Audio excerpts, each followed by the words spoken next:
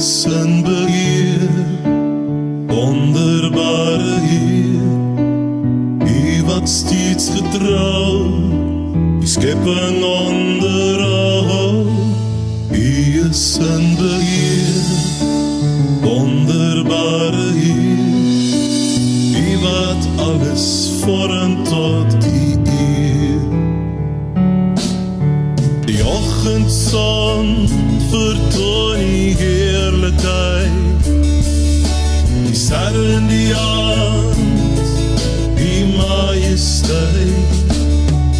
As ek om my kyk, kan ek meer van U begryp, en ek weet opnuut, U is 'n werklikheid.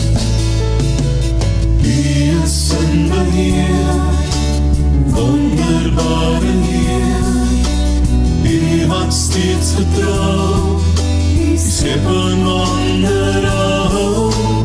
U is in beheer, wonderbare Heer, U wat alles vorm tot die eer. U alleen laat val die vroue leer, en U alleen gee liefde deur die seën. As ek om my kyk, kan ek meer van U begryp, en ek weet opnuut, U is 'n werklikheid. U is in beheer, wonderbare Heer, U wat steeds getrou, die skepping onderhou. U is in beheer, wonderbare Heer, U wat alles vorm tot die eer. U wat alles vorm tot die eer.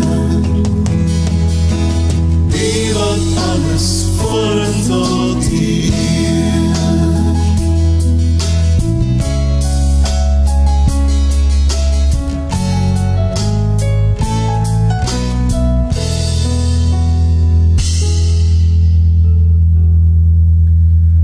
Goeiedag en welkom by ons nuwejaars Aanlynerediens. En sommer heel aan die begin wil ek vir u sê baie geseënde 2023 en mag hierdie nuwe jaar vir jou vol vreugde en seën wees. Mag hierdie nuwe jaar vir jou 'n jaar wees waar jy ook 'n verskil gaan maak, waar die liefde en die vrede van die Here deur jou lewe in ander mense se lewens sal skyn. Nou ons gaan vandag heel eerste 'n bietjie stil staan by die vraag ook, hoe gaan ek 'n nuwe jaar binne? Hoe betree ek 2023 as gelowige? Voor ons dit doen, kom ons raak eers stil voor die Here. Onse dierbare Here, ons dank U dat U die gewer is van tyd, die skepper van elke sekonde in ons lewens. Dankie dat ons, Here, aan die begin van hierdie nuwe jaar voor U kan stil word. En mag U woord nou vir ons vernuwe. Mag U woord vandag vir ons 'n nuwe werklikheid bring. Ons oë oopmaak, ook vir 'n jaar wat voorlê, en die wyse waarop U tree vir tree ook saam met ons in hierdie jaar kan instap. Kom dan nou, Here, en kom praat U met U woord deur U Gees met elkeen van ons. Amen. Nou, ons skrifgedeelte vandag kom uit 2 Kronieke hoofstuk 14. Ons gaan lees vanaf vers 1 tot en met vers 7. Hierdie gedeelte gaan natuurlik oor die aanvang van koning Asa se koningskap. En uit hierdie gedeelte uit leer ons vandag iets baie besonders vir elke gelowige wat 2023 binne gaan. Kom ons lees saam. Toe Abia sterf, is hy begrawe in die Dawidstad. Sy seun Asa het hom opgevolg. Daar was vir 10 jaar lank vrede in die land, want Asa het gedoen wat goed en reg is in die oë van die Here sy God. Hy het die heidense altare en hoogtes verwyder. Hy het ook die klipaltare en Asherapale stukkend gebreek. Hy het die volk van Juda beveel om die Here die God van hulle voorouers te gehoorsaam en sy gebooie en opdragte uit te voer. Asa het ook die heidense hoogtes en wierookaltare uit elke dorp in Juda verwyder. Asa se koninkryk het 'n tyd van vrede beleef. Gedurende daardie vredevolle jare was hy in staat om versterkte stede oral in Juda te bou. In hierdie tyd het niemand probeer om teen hom oorlog te maak nie, want die Here het hom rus gegee van al sy vyande. Asa het vir Juda gesê, laat ons dorpe bou en hulle versterk met mure, torings, hekke en sluitbalke. Die land is ons in, want ons het die Here ons God gedien en hy het ons rus van ons vyande gegee. Hulle het toe voortgegaan met hierdie bouwerk en dit voltooi. Net tot sover ons skrifgedeelte. Ons gaan ook hier die hele gedeelte vandag na kyk, terwyl ons die woord van die Here oordink. Nou, soos ek reeds gesê het, ons vra vandag die vraag, hoe betree ek as gelowige 2023? Hoe begin ek hierdie nuwe jaar? Nou, ek wil u vertel van 'n artikel wat ek so 2-3 weke terug gelees het, van 'n baie bekende beeldhouer uit Frankryk uit, Auguste Rodin. En Auguste Rodin het natuurlik bekendheid verwerf vir hierdie pragtige beeldhoustuk werk, Die Denker. En jy kan sien hier het ons vir 'n pragtige foto van hierdie beeldhouwerk. En wat vir ons eintlik baie interessant is, en wat ek weer opgetel het ook uit hierdie artikels wat ek gelees het, is dat daar 'n ander beeldhouwerkstuk van hom was, wat in 1902 voltooi is, wat bekend gestaan het as Die Hand van God. Nou hier kan jy sien, is 'n pragtige voorstelling, of dan foto's van hierdie beeldhoustuk van 2 kante afgeneem, en jy sal sien dat dit 'n hand is met mense, 'n man en vrou wat binne in hierdie hand is, en dit weerspieël eintlik God wat die skepper is van die mens. En hierdie bekende beeldhouwerkstuk is 'n paar jaar later gesteel uit 'n museum uit. En toe, die volgende dag in Parys, was die koerante vol van hierdie baie spesiale stuk werk wat eintlik uit marmer uitgekap is. En oral op die koerante was daar opskrifte. En een van die koerante, as mense direk sou vertaal, het hierdie opskrif gehad: Die hand van God is weg. Die hand van God is weg. En dit het my nogal laat dink aan hoe ons die nuwe jaar betree. Sit ons vandag nie dalk ook hier en kyk na hierdie video of hierdie uitsending en wonder ook, is die hand van God nie dalk al weg nie? Miskien het jy ervaring in hierdie jaar wat verby is gehad, wat jou dit laat beleef het. Miskien voel jy nou, daar waar jy na hierdie uitsending kyk, dat die hand van God weg is. Dalk hoop jy dat jy nie in die jaar wat kom soortgelyke ervaring sal hê, waar jy sal sê die hand van God is weg nie. Ek wil jou vandag help om 'n paar besluite te neem, wat ek glo jou sal ook help om in hierdie jaar wat kom minder hierdie gevoel sal te laat beleef. 'n Gevoel van God is weg, sy hand is nie daar nie. En een van hierdie keuses of besluite wat ek moet maak, dink ek is gewoon die besluit om te kies vir God. Om vir jou 'n bietjie agtergrond te gee oor Asa. Asa was eintlik iemand wat uit 'n baie moeilike agtergrond uitgekom het. Sy ouma het hom groot gemaak en hulle was nie seker op daardie tydstip wat hy koning was, waar sy moeder was nie. En sy pa het glad nie God gedien nie. So daar was nie regtig 'n rolmodel wat vir hom gewys het, maar hoe dien 'n mens God nie? Asa se familie was ook nogal 'n moeilike situasie. Asa se pa het 14 vrouens gehad en hy het 36 broers en susters gehad.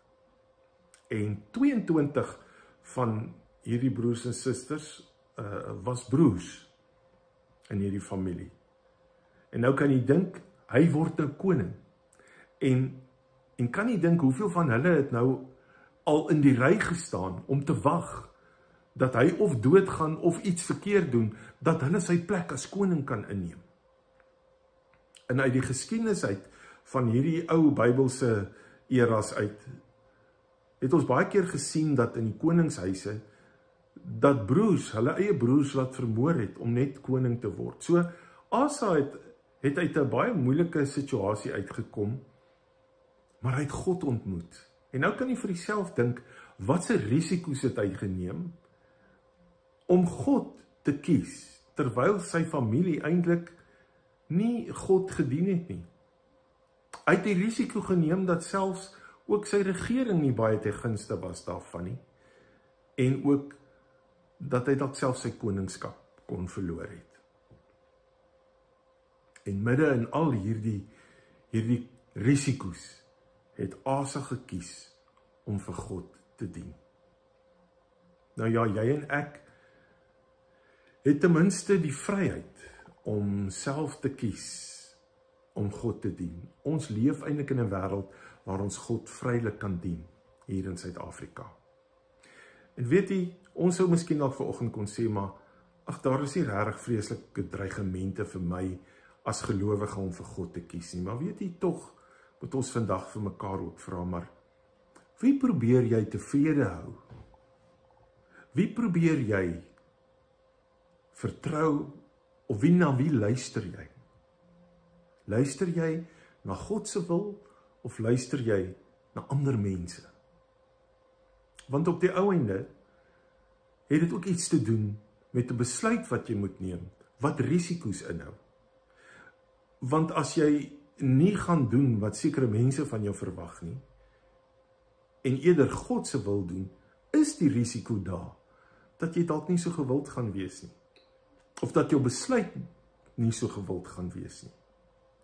So soms, ja, selfs in ons verhoudings kan dit selfs gebeur, dat dit 'n risiko is om vir God te kies.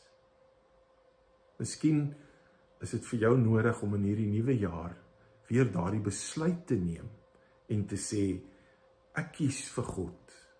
Ek vertrou God, ek luister na God eerste. En as dit risiko's inhou, as dit beteken dat sekere mense nie meer my vriende gaan wees nie, of dat sekere besluite nie so gewild gaan wees in my huisgesin of onder my werknemers of werkgewers nie, dan is dit ook so. Maar dat ek bereid sal wees om doelbewus 'n besluit te neem, ek kies vir God. Wanneer laas het jy gekies vir God? Dis die eerste belangrike besluit wat ons kan neem om te sê, hierdie jaar sal ek graag God se hand in my lewe wil sigbaar ervaar. Kies dan in die eerste plek vir God. 'n tweede baie belangrike besluit wat ek en jy kan neem om God se hand in my lewe hierdie jaar te ervaar, is ook om ontslae te raak van hierdie dinge wat tussen my en God staan. Om ontslae te raak van die dinge wat my geloof verswak. Jy weet, Asa, in die omgewing waar hy koning was, in daardie hele land, was daar geweldig baie afgode en valse gode. En oral in die dorpe het daar standbeelde gestaan vir hierdie gode.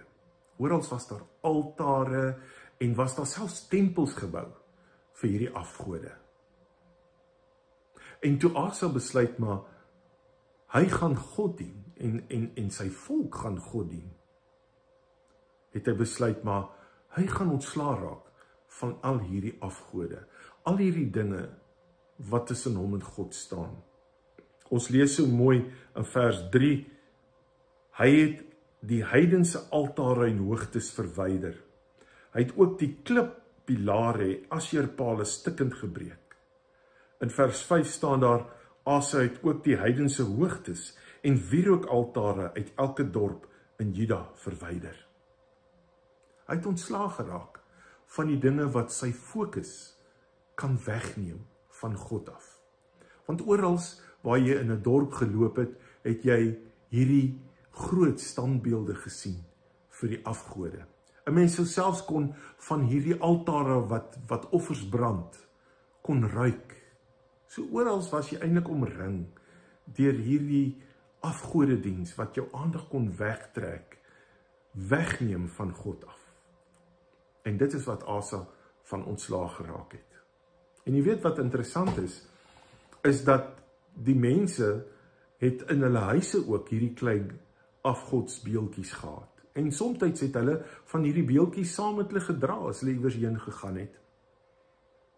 En dan op 'n plek as hulle iewers gekom het of oorgebly het, het hulle hierdie beeldjie uitgehaal en dit weer aanbid. En selfs dit het Asa gesê, raak ontslaaf van dit. Raak ontslaaf van hierdie beeldjies.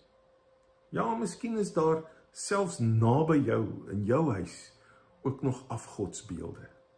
Dinge wat jou aandag van God af wegneem. Jy weet wat is hierdie klein afgoedjies wat hier naby jou is. Miskien is dit iets fisies. Miskien is dit dalk besittings wat jy het, wat vir jou baie belangrik is. En wat jy eintlik ag as belangriker as God self. Ja, miskien is dit dalk selfs jou familie, jou kinders. Jy sien, dit hoef nie noodwendig slegte goed te wees nie. Dit kan goeie goed wees. Dit kan selfs dinge wees wat jy vir die Here self doen. En dat ons so besig kan wees met hierdie dinge vir die Here, dat ons eintlik begin vergeet, maar waarom doen ons dit? Vir wie doen ons dit? God sê dat ons moet ontslaa raak van die dinge wat ons geloof verswak. So, as ek in 'n nuwe jaar wil ingaan, dan beteken dit vir my baie as ek alreeds nou 'n besluit kan neem om God as my eerste prioriteit te kies. En dit bring my sommer uit ook by ons derde punt. Kom ons deurdink weer ons prioriteite in ons lewe. Kom ons dink weer, wat is werklik belangrik in my lewe en in my gesin se lewe of in die wêreld waarin ek dan leef. Asa het besluit dat God die eerste prioriteit in sy lewe is. Asa het besluit, hy gaan alles uit die weg uitruim. En kom wat wil, hy en sy volk sal God dien. Dis sy prioriteit gewees. Hoe lyk jou prioriteitslys? Watter dinge is bo aan jou lysie? Hoe, verskoon die Engelse woord, hoe committed is jy aan dinge in jou lewe? Ja, en daar's 'n paar dinge wat jy baie sterk aan verbind is dalk en wat vir jou lyk na 'n baie goeie eienskap. Jy het selfs dalk 'n droom wat jy nog wil bewaarheid en wat jy graag eendag sal wil bereik. Maar hoeveel tyd spandeer jy aan hierdie droom van jou?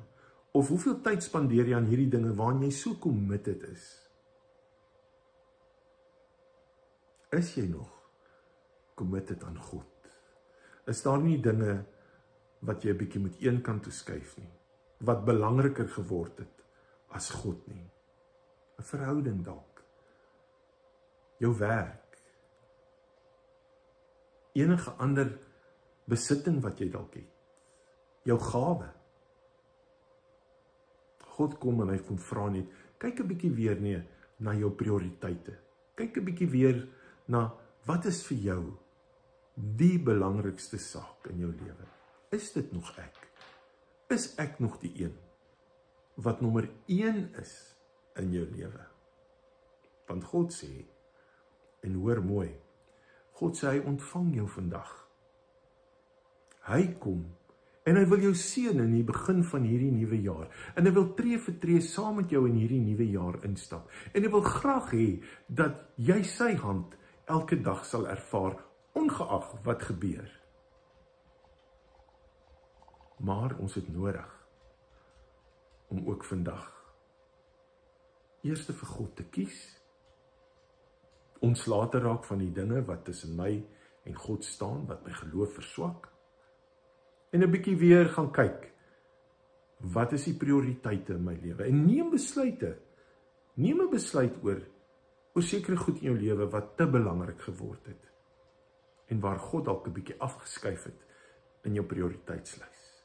My gebed vir jou is, dat jy in die begin van hierdie jaar, nie met 'n klomp nuwejaarsvoornemens sal kom wat oor 'n maand of 2 alweer vergete is nie, maar dat jy werklik in God se teenwoordigheid sal stil raak en om te vra om jou te help, om hierdie besluite te neem wat jou sal in lyn bring met God se wil vir jou lewe, ook vir hierdie jaar. Amen. Kom ons bid saam.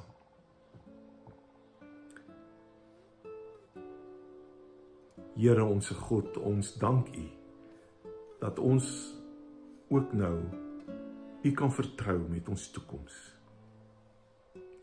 Ja, Here, en ons wil ook nou 'n definitiewe besluit neem om vir U te kies, ongeag die risiko's daaraan verbonde.